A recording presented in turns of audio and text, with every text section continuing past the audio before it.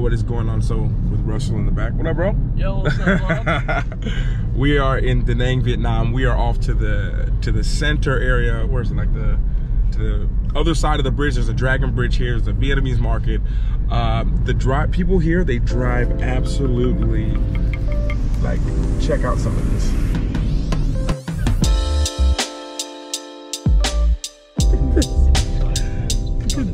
This is crazy. Like, driving here is in, look at this. Oh my gosh. Not one clap. Look. Ooh. Oh, hey.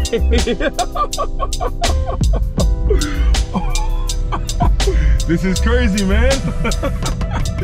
Like, here in Vietnam, it's like another level. Driving, there's no traffic lights anywhere. It's just you honk and then you go.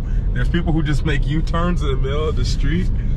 And it's another level here. Yeah, there's traffic lights back there, but they're not even working. Yeah, they're just flashing green for everyone. And I guess now we're going over like the Dragon Bridge, the other side, to check out to explore a little bit of here in Da Nang.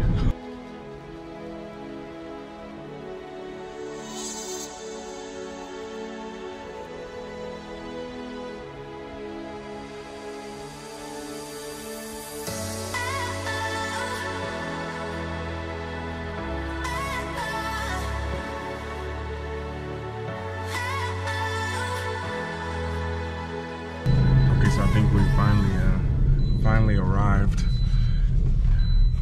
Man, total madness. Oh, my friend, thank you, man. Oh my goodness. And now here in out of the car. Not that it's any more safe.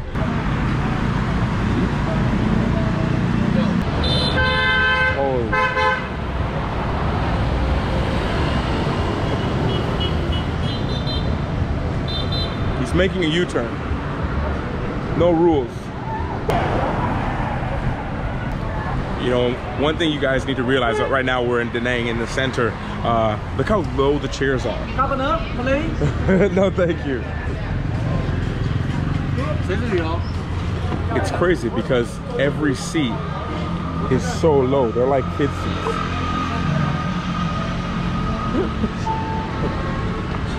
I'm realizing here in Asia, Asia wasn't really built for big people. Oh, I'm hungry too. Hey. I know one question that people are probably asking me is like, Luke, how do the people look at you when I'm here?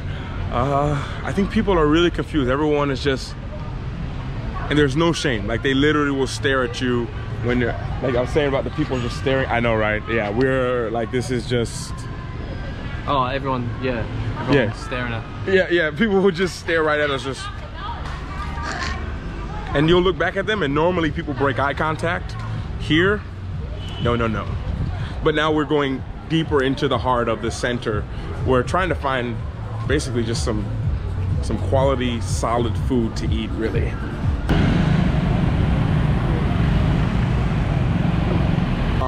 We're a little bit nervous trying some of the street food because our guts aren't used to that kind of our guts are not used to that kind of food, so it's kind of a risk, especially if you're going for something that's a little bit, you've never tried that before. That's a nice way of saying we think it's gonna make us feel sick. Yeah, it's gonna, yeah. But it might not. Oh, this is the church. Yeah. Side note. Oh, wow. I'm actually switching to the mask right now. I hope you can hear me. But it's hard to sometimes find food when you're out, especially here, because so much of the culture is on street food, and it's not the same as Thailand. The food here, I find the quality of the Thai food, I loved it. We're struggling to find just a better quality place. So I guess the struggle continues as we try to find some kind of food that we can kind of recognize to eat.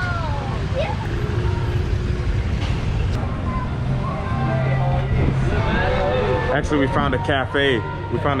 Where Russell knows some people here. What's going on, man? How you doing, bro? Good, thanks. Yeah, so no luck there. The problem is when I'm filming this, it has just been the Chinese New Year, and on the Chinese New Year, not only are the places closed the day before, but they're usually closed the entire week. And the places that are open, the ones that are open have a surcharge of about 15 or 20%, some of them 25%, because it costs them more as well. So I guess the search continues for just a place with, because this is what we're dealing with a lot of times. You see stuff like this where it's like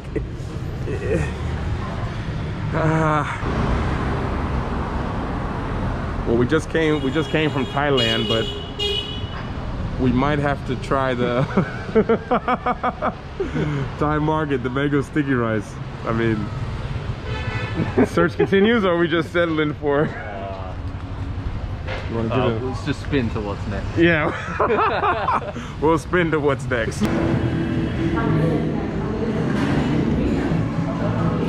Thai market.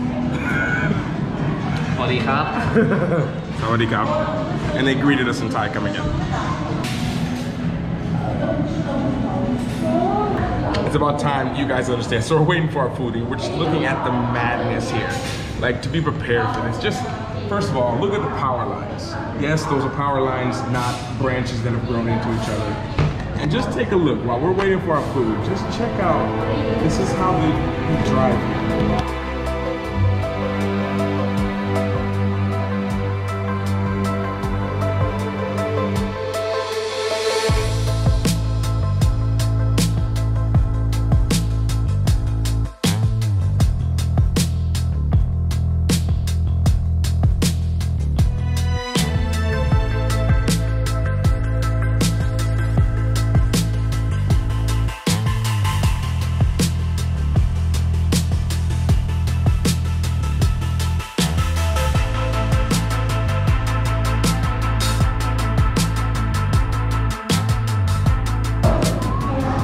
Good, man? Green curry, man. Yeah, green curry. Got the Thai food. We're good. Ah, okay. The food, thank you. Come on. See you. What do you think about the food, man? Is it approved for you, man? Yeah, nah, it was good. Mr. Thailand, he's like, he know everything. But yeah, the problem here in Vietnam, at least for me, and I guess maybe Russell can agree, I can't speak for you, about Never finding food. Speak for me. Okay, I'll speak for him. The hard part is finding some facts. Solid food. Yeah. Like solid food. There's a lot of street food places, very different, but I mean, most of the places, I'll show you guys crossing the street if we don't get hit, because they drive crazy. That's another problem, but we're not even gonna go there. It's these kind of places like this where I can't even fit on these seats right here. Like, even if I wanted to, I couldn't fit there. So for me, the struggle has been, and for Russell as well, especially coming from Thailand where the food is amazing and easy to find, and you know it's pretty good. You can get just very basic stuff, chicken, rice, vegetable. Here has been a bit of a challenge almost for every single meal, other than, and we've had to settle a lot for going to fruit places, the fruit lady every morning. But look how low these seats are. But do you not think, to be fair to Vietnam's food, yeah, a lot of people say the food culture is really good here. Yeah. Maybe, because obviously being in Chiang Mai for so long, I know all the spots. Like, yeah. Maybe not being here and knowing that, we're missing out on a lot of this stuff. So yeah. Maybe someone watching this is like, what are you talking about? You could have gone there. We haven't found anything online that tells you where to go. Yeah. We haven't seen it. We asked the locals. Yeah, yeah. And then to add to it, it's the new year, so everything's shut. Yeah. Maybe like 2 out of every 3 places are closed. And everything that's open, as I said before, I think there's a surcharge of like, what, 20%, 18%? Yeah, 15, 20%. Yeah, so maybe we just don't know where to find it. So if you know, maybe leave a comment. But yeah, that has been the struggle here so far. And that's just in Da Nang. We haven't been to other places yet. So I guess it should have been, I guess I should have retitled this to the problem with Da Nang, but that would be too. I mean, you still could, yeah. Oh yeah, I guess I could. Yeah. Oh yeah, that's true. Come on, man.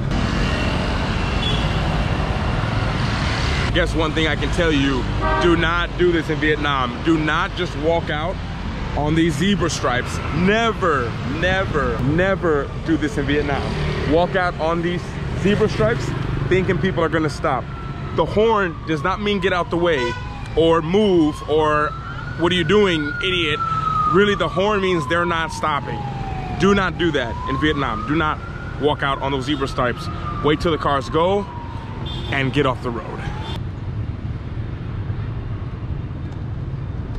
And so I guess on this little adventure, while we're here by the river, you good, man? Been a tourist. This guy, oh man, you can't take him anywhere. Are there any last things you want to say to people coming here trying to find food, to the foodies?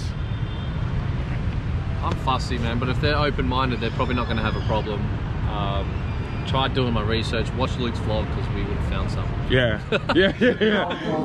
Okay, so actually, this is a couple days later. I know I'm putting this in here, but we were able to find a great food place here. The name of it is Mud, M-U-D. It's by the sign that says "Welcome to Da Nang," closer to the beach. This has been the best place. The people here are super nice. If you guys can come here. Whoa! But can you show them your burger? It's actually a vegan, and this is how much was that actually? And now show them your burger again, and now show them my face. Because it's not really. I gotta give more value than that. Yeah. There is actually where we're staying. I don't know if you can tell people on the map or something near where there's like a community of Westerners there, and there is a whole bunch of food there. Yeah. We're on the city side, the other side of the river now. Yeah. So we know nothing, but there is a market here. Yeah. And the one that named that one lady we met who was very nice. They have the place is called Mud. Yeah. Mud Cafe. Mud Bistro. Yeah, Mud Bistro, and next to it is a place called Bread and Salt, which is a great cafe as well. And the third one was that MUA Cafe is good as well. Yeah, MUA Cafe. They had a lot of they had American style breakfast, English style breakfast. Oh, that one's Mia. Mia, M-I-A. Yeah. So there are cool places over there. We just our first time here on this side by the crossing the Dragon Bridge over here.